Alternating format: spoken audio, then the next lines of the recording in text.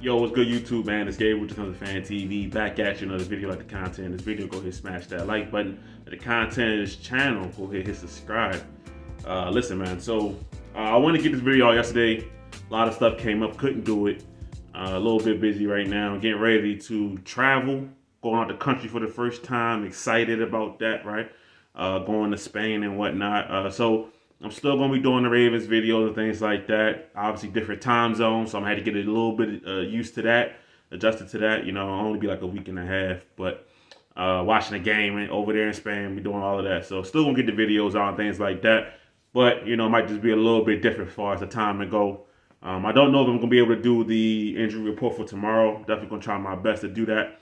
Anyway, this video, I just want to do a quick little Ravens update. You know, Kyle Hamilton, Ronnie Stanley injuries, you know, what did I see from the offense in the game overall versus the Panthers? Now that we're kind of removed from that, just to get the final thoughts on that game, and let's move on to the next. All right. So first, I want to start off with the injuries, right? So Ronnie Stanley, Kyle Hamilton both went out injured. John Harbaugh kind of gave a little bit of update yesterday saying that both of those guys, as you probably have already heard, are trending in the right direction. That's the word he used for Ronnie Stanley. He said that as far as Kyle Hamilton goes, his knee is stable. Now, they still haven't gotten the results back from both guys, it looks like. So tomorrow's injury report will be really telling as far as, you know, what is Kyle Hamilton listed as. Now, for Ronnie Stanley, he doesn't usually practice on Wednesday or Thursday. He usually comes back to practice only on Friday. So him not practicing on Wednesday won't tell us much. But if they have a it's usually rest, but it's probably going to be an injury designation on there this time as far as like an ankle or something like that. And then we'll see if anything other comes out where it's like, oh, they're out multiple weeks, right? But it sounds like both guys, as of right now, their season is not over. They could play in the next game. We don't know. But at the very least, their season is not over. So that's good. All right. So speaking of Kyle Hamilton, now I usually take PFF grades with a grain of salt. Usually people only use them when it fits their agenda and everything like that. So that's always fun. But they have Kyle Hamilton as the #1 graded safety in the NFL this season. He has a grade of, I believe it's 86.9, the highest grade in the NFL. Now, I'm not going to get into the tackle like, oh, is he the best safety in the league? That's where you don't use PFF grades like that. But I will say this. It's very apparent that he's growing in confidence, that he's playing like one of the better players on this Ravens defense. This Carolina game was really one of his best games. You know, watching the All-22 back, even watching All-22 films, you know, a great Ravens guy. He talking about Kyle Hamilton, right? Some of the plays I mentioned in the recap, he would mention, you know, like how he was driving guys back, forcing setting the edge, just playing really confident in space. He doesn't seem to be thinking anymore as far as he is reacting and he's playing. Now, obviously, he's still processing at a high level. So when I say he's not thinking, it doesn't mean he's flying blind, nothing like that. It just means that he's playing with so much more confidence out there. And it's a beautiful thing to see. So shout out to Kyle Hamilton. Is he the best safety in the NFL? No, we're not saying that. I'm not saying that. But he is playing really well. And the PFF grade, it is what it is.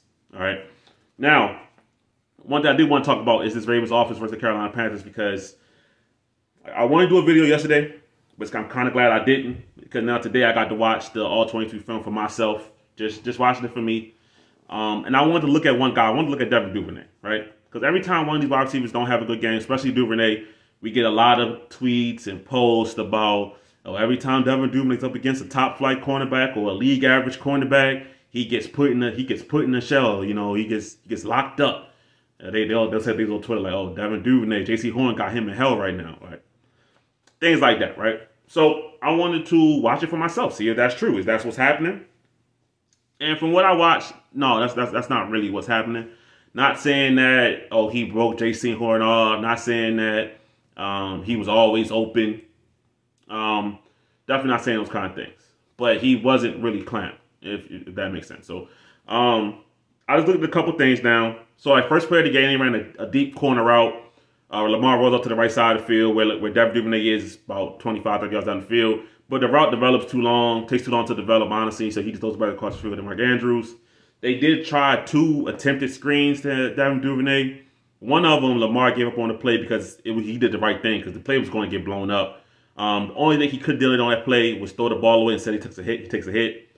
That's one thing Lamar did do a lot versus Carolina. That was one game where I've seen him get hit a lot. And not because O-linemen letting players do or anything like that, but just like on the edge, he didn't really get down as much as he usually does. So that was interesting on that game. There was one fake screen to Duvernay that ended up being a running back screen that Kenyon Drake dropped, so that went nowhere. But the main issue that was with Devin Duvernay was the kind of routes that he was designed on. A lot of time he's lined up as an outside receiver. That's one. He doesn't need to be out there all the time. Two, a lot of outbreaking routes, corner routes, things like that. When he wasn't a slot, there's a couple of slot fades, a couple of straight streak routes.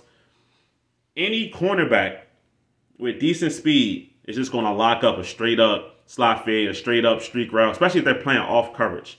A lot of these times, these streak routes are being ran into off coverage. So they already given 5 to 7 yards of space. He's running right into it. That's not his fault. That's the route that's called, right? Now, he did run a couple other routes. Now, he ran a curl route on J.C. Horn. J.C. Horn was playing about 7 to 10 yards off. He runs an 8-yard curl route. He's open. Now, Lamar doesn't pass him the ball correctly because there's a linebacker in the passing lane. That's going to make the throw extremely difficult. He throws it to, I think, Marcus Robinson was on the out route. Easy. And that's something that popped up, like, really. He ran a lot of out routes. And speaking of that, Devin Duvernay was open on the same kind of out routes that Marcus Robinson was open on. Devin Duvernay was too. But Lamar trusts DeMarcus. He went that direction, and rightly so. It wasn't a mistake, nothing like that. There was opportunities to get Duvernay the ball. It just didn't happen. Okay. Another one, he ran a slant route. Boom, stacked the corner, got in on a slant route. Shaq Thompson, the linebacker underneath, jumps it. So Lamar goes to his next read. Perfect play. Devin Duvernay's coming across. He's open. Again, he waits another second. He's open, but Lamar's already moved on. Once again, that's the right play. He saw the linebacker come down. He got off the read. Nothing wrong with that, okay? But main thing, like I was saying, there was opportunity to get Devin Duvernay the ball. He wasn't running routes and being shackled. I just think he wasn't always set up to succeed in the routes that he was called for. He doesn't get a lot of, so like how DeMarcus Robinson had like that big play on that slant, post, whatever you want to call it. Duvernay doesn't get a lot of those, right? Not saying that DeMarcus Robinson shouldn't get it because he did a great job with it. But Duvernay doesn't get the run across the field like that. Now, if you want to line Duvernay up in the slot, I would love to see some more drag routes, hit him quick, boom. Like they tried to do on the one catch he did get on a motion flat route, bang, get the ball in his hands in space. Or crossing routes, let him run. So how Mark Andrews runs a 15, 20-yard crossing route, let Devin Duvernay run that before. I've said this many times. Let him give a shot at running that, right? Now, the passing offense overall is kind of the same old. They fell back into, or Greg Roman fell back into the old kind of things that we saw before. A lot of long developing routes. If it wasn't quick out routes, then the rest of the routes were long developing. Multiple tight end sets.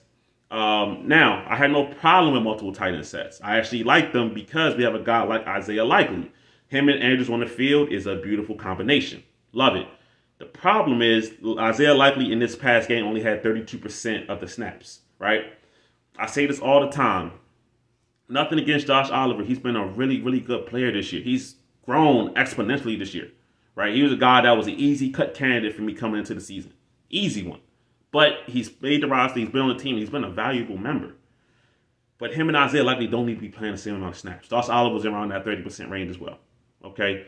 If you're going to run multiple tight end sets, I would rather see Likely out there. Likely has a good blocking grade. He's getting better at blocking as well. So the whole reason he wasn't out there supposedly was supposed to be because of the blocking. That doesn't seem to be his main issue as of right now. He's getting better at it. So let's get him out there some more. All right? Patrick Ricard on the field less. Only 55% of the snaps this past game, which is less. Usually 60, 65, sometimes even 70% for Patrick Ricard. So he's on the field less. It's still puzzling that they threw a wheel route to him, but maybe that's why they did it, because it's the element of surprise. He dropped it. I'm not sure Patrick Ricard expected to get the ball on that play. Lamar throws a beautiful pass to him. It just goes through his hands. It's kind of, just weird.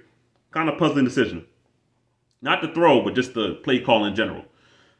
Spacing is still an issue at times. It's still an issue. One play in particular, 3rd and 8. They got 4 wide receivers lined up on one side of the field, on the left side of the field. Well, it's really 3 wide receivers and a tight end. I think Andrews is over there. And the 3 inside, closer to the line of scrimmage, they all run, it's 3rd and 8, so they all run 5-yard in routes. Okay? They all run like 5-yard in routes. Then Duvernay, who's the outside receiver, runs like a fade route, kind of. Because first he comes in, then fades out. It's a weird looking route. But the point is, one, the spacing out there wasn't good, right? Anybody, throw to anybody, they're tackled immediately. There's no first down anyway. Second of all, if Duvernay runs any kind of in-breaking route, he's literally wide open, right? So it's just like the route combinations still aren't always the greatest. It still isn't there. You're not going to hit on every single play. That's not what I'm asking Greg Roman to do. But it has to be better, right? I've kind of given up on the whole firing Greg Roman thing. I've done videos about that and whatever. If Harbaugh decides to do it, that's when it'll happen. I don't know if that's going to happen. So that train is passed for me. I'm not probably, unless the Ravens have a really, really bad display and it costs them a game, like they lose, like they would have lost this Panthers game, then maybe you get that. But I'm not going to do that because it's a waste of energy. All right. So yeah, so that's kind of the main notes I got from the game, right? The same on the offense as far as the passing game goes. DeMarcus Robinson looked good. Watching it again, he's fast. He breaks off routes. He's a really good route runner. But yeah, the passing game's kind of the same old, bro. So I wanted to give my last thoughts about this game. Like this Panthers game was frustrating offensively. I thought Lamar Jackson was quick, decisive, efficient in his play, so he played well. You know, don't take anything away from that. I did want to talk about Morgan Moses because he's getting a lot of hate for letting a free rusher go. That's what he was supposed to do. I said it in the recap. Then I saw Cole Jackson talk about two guys watching football. You know, obviously subscribe to his channel. Y'all probably already are. another good Ravens YouTuber.